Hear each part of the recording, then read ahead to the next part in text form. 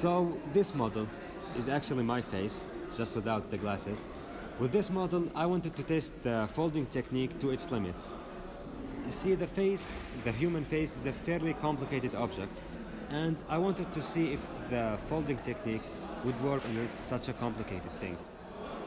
So from there on, I shared my models with my friends, and one friend that actually wanted to work with me, which is Omar, and we thought we wanted to make something that tests our technique in a larger scale, and he suggested that we do David. So we decided to do something from the Greek mythology, and the reason why we chose the Greek mythology because they were very famous in their art pieces and they were very skilled in carving marble and stones, and they had their own tools. So we wanted to bring our own tools and do the same pieces they had. So we decided to do David by Michelangelo, and we decided to make it a 1.2 scale, 2,100 pieces of triangles. So we made it a waffle structure using 5 milli cardboard and a wooden structure on the base of it, and it has a wooden piece which was almost 2 meters high, going through the model and keeping it in place.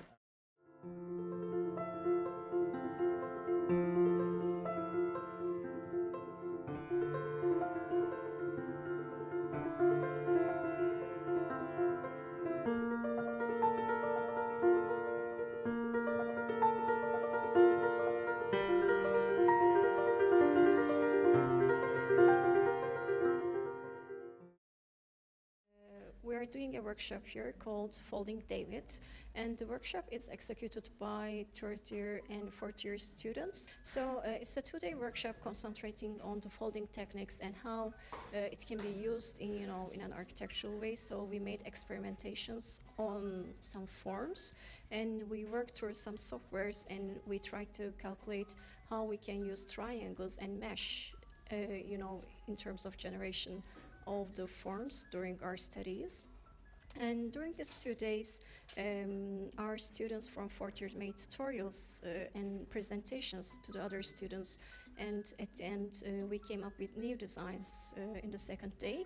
And today the students actually laser cutted their own topography, and we are very happy actually to work all together here. Especially I am very happy that I had the chance to work with my students in the same workshop. I made historical research about his background and explained to students a little more about why we chose him and how there are more than one David. I explained also the reasons we chose is sometimes students have problems modeling their projects, and it doesn't turn out very clear to the jury. So the problem is actually modeling. And the most powerful way I think to do curves is using triangles.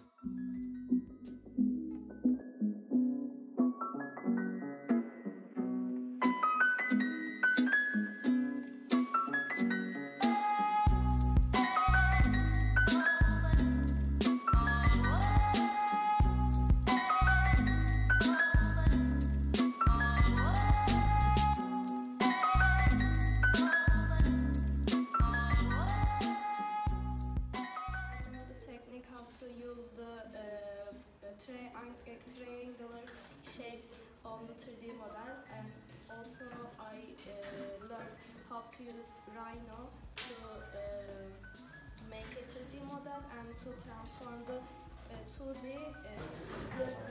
Really get learn new information from different aspects. It is gonna be useful for us in our future projects and our topography making. We're gonna use these techniques. Even I didn't know anything about Rhino folding. I tried and I forced myself, and they helped me so much.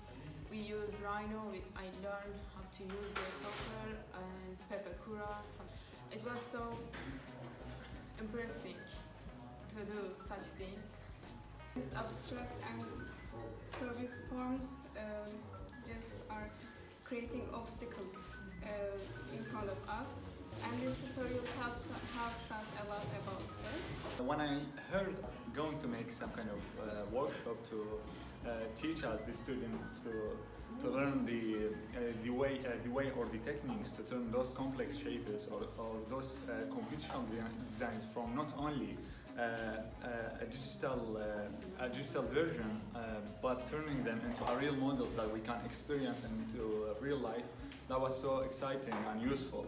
I learned new techniques to make like complex forms, especially like in my department, interior architecture. I really need these kind of techniques and complex form to make it in real life.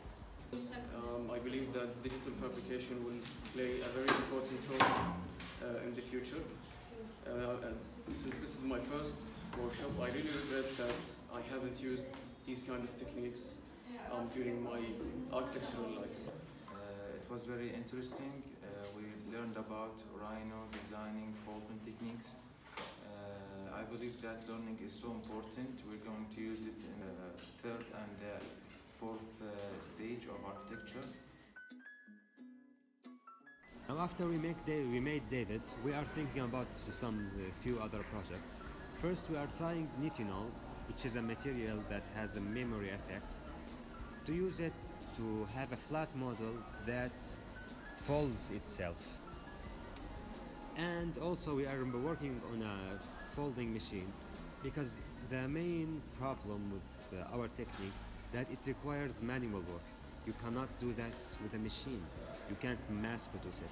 So we started with a very simple prototype, and we are working on developing it.